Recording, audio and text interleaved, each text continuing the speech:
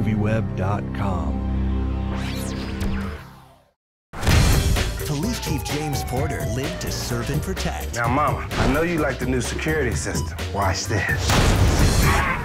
But when it comes to his daughter, he's a little overprotective. Melanie, I got your lemonade. Sip on that. Now, I'd really like to go to Georgetown. That's hundreds of miles from here. We agreed on Northwestern, 40 minutes from home. Dad, why do you insist on treating me like a child? to help her pick the right school, he'll have to show her the choices on a college road trip. Oh, no. Road trip! Road trip! This is a really interesting cast you've got put together here, and it's almost like Boonwellian in scope. I'm wondering, how did you become part of this? Well, it was for me. It was easy. Raven-Symoné, you know what I mean? She's cool points at home with my daughters. You know, it's something to do a movie that they could see and enjoy, and that's why I got involved in it. So you were a fan through your daughters, like you? Yes, through Raven. I watch her show. That's So Raven, and you know, it's always on the Disney Channel. You know, because my kids, they control the TV, so. You know, it's a lot of fun for me to get involved with Disney and this movie. Did you get to bring your daughters down and show off a little bit? Oh, no question. I brought them to the set. They got to kick it with Raven and take pictures with her and everything. So, you know, you can imagine how that makes me look at home. So I gotta know, are you a fan of Louis Buñuel? Because this almost seems like a cast he would have put together. Yeah, that's it. Wow. Yeah, I am. I just never been asked that question. Well, because I'm wondering how you got all of these people together plus the pig, because this is a very sort of odd cast. Yeah, well, Martin and Raven were already attached to the movie, so I auditioned for them to get on it, you know? So once we were there, then Donnie Osmond was just a stroke of luck. We'd written this character, and the casting person asked who I wanted. I said, someone like a Donnie Osmond, and then it was like, well, why don't we just get Donnie Osmond? Hadn't done a movie in 30 years, so we've tracked him down in Europe. Hey. All clear? Not yet. Wait for the first wave. Bye! Second wave. Bye!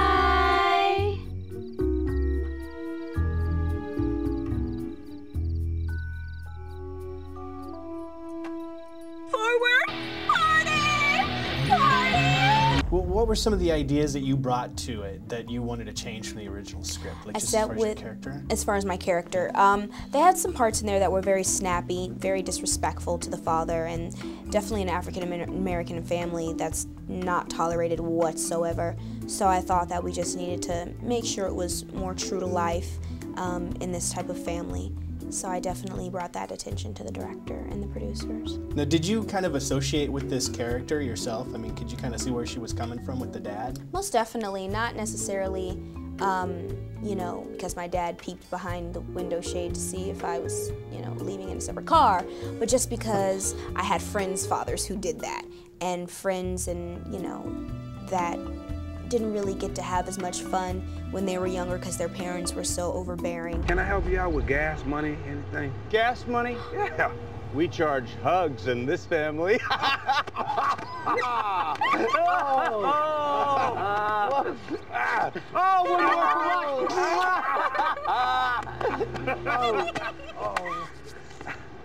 Thank you. You mean so long, farewell. Auf Wiedersehen, adieu, Adieu, adieu, to you and you and you. See ya. How do you come into a movie where the pig is set up to steal the film, but you overshadow and destroy this pig? Yeah. How do you do that? Says a lot about my acting ability.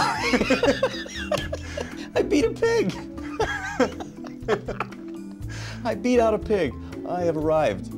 Well, I mean, there's other people in the movie, but the pigs, like, the people remember. Mm-hmm.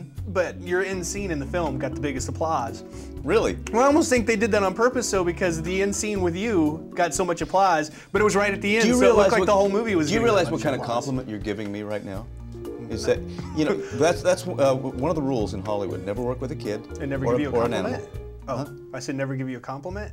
No. That's one of the rules of Hollywood? Never work with a kid and never work with an animal. And you say, I beat out the animal. You did.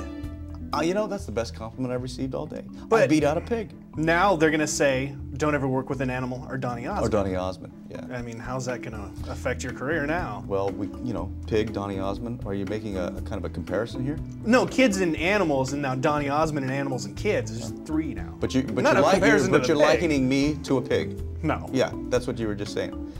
No, only because you steal the Interview's show. over. Gee, I'm not like that. Tell him about that pig. He keeps eyeballing me like I'm cooking his cousin. Pig ain't eyeballing you. See, he's doing it right now. Baby, look, he's doing it right. He's doing it. It's all in your head, James. Little Houdini pig. Ain't no Houdini nothing over there. Do what you gotta do. What I gotta ask about the pig is that some people think you're cribbing from like recent movies like The Pacifier with the duck, but if you go back to the 70s, all of those films had a very strange pet. Like I was just watching, No Deposit, No Return, and the kid had a pet skunk. So I'm wondering, did you go and look at all the old movies and see which animals had already been used and which hadn't at this point? No, the pig was in the script. So when I was on board, I knew that like when you make a Disney movie, there's an animal. I just wanted to say, all right, if I'm doing this, I gotta make it my own. I want the pig swinging from a chandelier. I want and I really want, crazy pig. That's like a person. Who was harder to work with, Donnie or the pig? Because they both kind of upstage the whole picture. I would say probably the pig. Donnie's fairly easy to work with because he always brings good energy, and he's a very talented guy, and he's a lot of fun to work with. The pig is just because I never understood what the pig was saying. Yeah, it does talk a little bit too. Right. Now, who did you find harder to work with, the pig or Donnie Osmond? Because they're both kind of showboating in this film. I'm telling you, man, this whole press junket is about Donnie Osmond and the pig. Is it? Yeah, it is. I love it though. It's great. Donnie Osmond's amazing. It was that pig, man. He was just such a pig. He was just everywhere, taking up all the room. But Donnie Osmond was a dream. I'd love to work with him again. New friend, your luck just changed. It was an itsy bitsy teeny weeny. No, you know what, Paul, I gotta tell you, I didn't expect this movie to be this big of a thing. I thought it was a small little cameo role. And I'm so glad I did it because the experience was so much fun. Because Roger gave me license to do whatever I wanted to do. He said, give me more. And so I'm so glad I did it. I'm glad you did it too. It was awesome. And working for Disney is like full circle because I don't know if you know this, but it was Walt Disney who discovered my brothers. I didn't know that. So it started with Walt, and now I'm back in the Disney organization. Now, what's it like getting a kiss from Donnie Osmond? It's got to be. A kiss from Donnie Osmond is very moist and very sticky and very Donnie. Yeah. It's his own signature. See, I didn't even watch this part because it has Donnie on it, so I'm gonna tattoo Donnie right here. So people say that's where Donnie kissed me. And yes, I'm a man, Donnie's a man, but hey, it was Donnie Osmond, ladies and gentlemen. Donnie Osmond, right here, right here.